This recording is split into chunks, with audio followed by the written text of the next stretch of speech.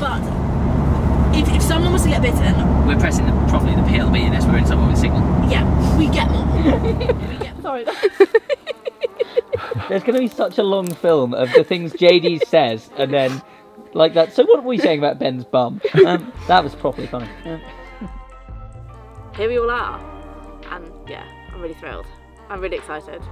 I'm probably so excited because I haven't seen them because I've been living in Tassie for the past 4 months. So I haven't seen them for a while, so I've probably been so psyched about seeing them. I've kind of completely forgotten the 604-kilometre run we've got to do, but I think it will be fine. Like, as with everything we've ever done, if all three of us are there, we make it through somehow. Not necessarily in one piece, but we always make it to the end, so I think it'll be really fun, really cool.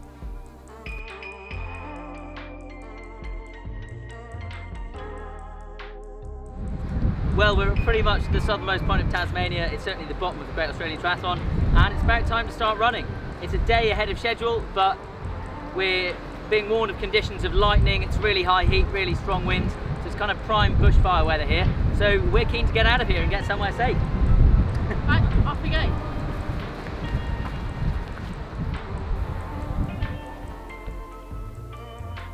So we're currently pacing it as fast as possible back out from South Cape to Cockle Creek. The wind has really picked up and there's definitely a storm coming. Now, I've lived in Tassie for 4 months now and I've sat through quite a few big storms and I did not want to be out here when it happens. So we picked up the pace, legged it out to get out a day early, but I'd rather be safe, so.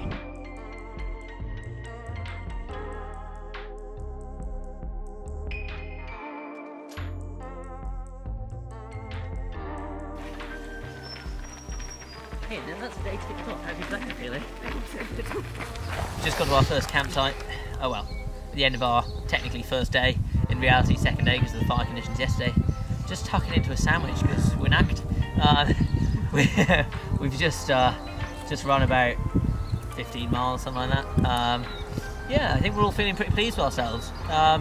It's 1 day down, 18 to go. As soon as people see smoke, you're like, oh, and they start freaking out. Thank you very much. And there's no need for it. 3, 2, 1, go.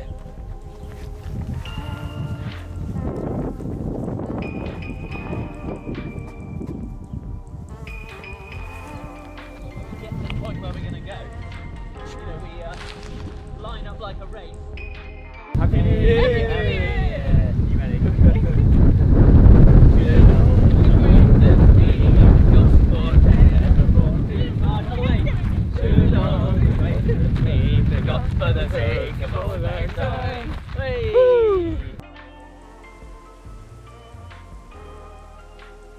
I'm fertilising something, God knows what.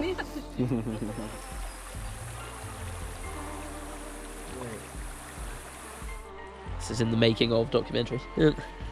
Oh Jesus, JD, don't fall in. There we go. Whoa! Yeah, sick one.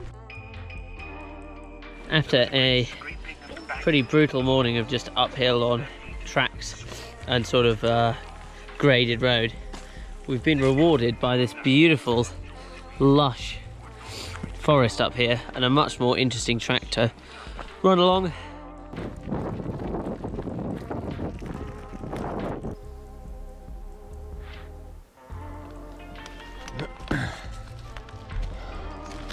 Oh yeah. God damn it. Come on.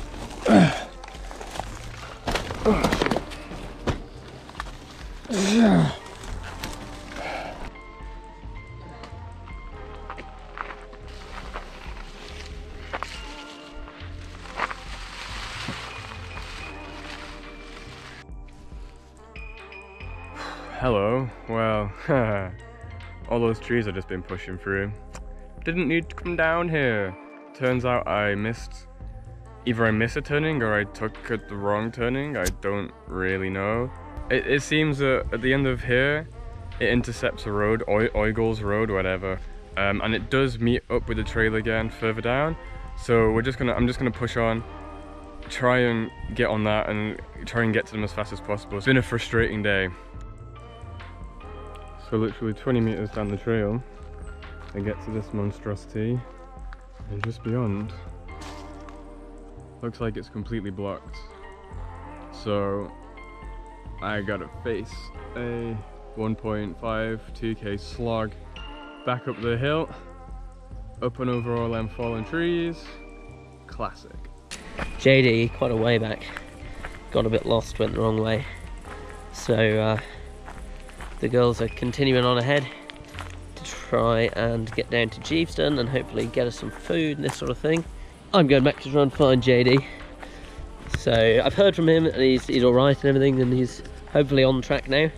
But as you can see, there's going to be some bits which are going to be a bit tricky to get a bike through.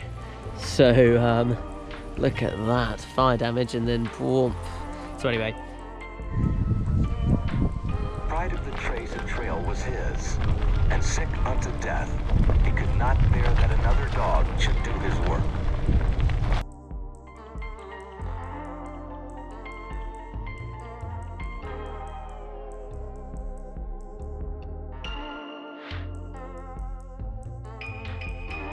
Well, I located JD, which is good, he's doing well. He's coming through this beautiful area of forest.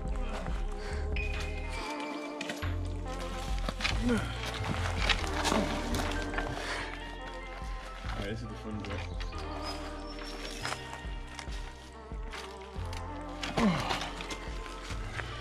bit. Oh my god, what is that? Yeah, yeah. Oh, hi guys. How you remember me from such films as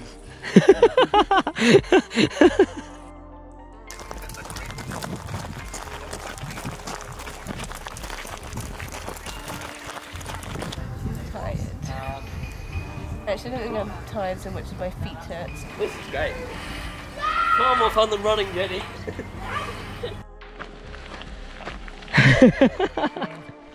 I've met literally maybe the best person I've ever met in my entire life. How you doing, mate? Oh my god, thank you man, thank you. Welcome. Absolute hero. Yeah, you just helped me push the bike like 3 kilometers at least. Oh, amazing. Oh, What an absolute champion. hero, yeah. It's not going to be easy now, huh? Yeah. You got the downhill now.